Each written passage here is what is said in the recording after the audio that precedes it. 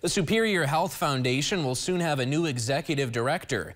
Jim LaJoie served as the nonprofit's executive director since its inception in 2012. He's retiring effective this May. Under his leadership, the foundation awarded more than $7.1 million in health-centered grants across the Upper Peninsula. LaJoie says he feels bittersweet.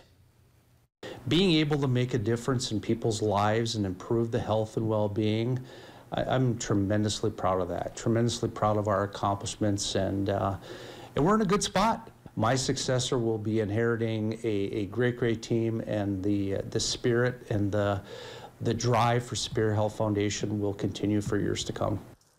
LaJoie says his successor will be announced in the coming weeks and will officially start April 1st.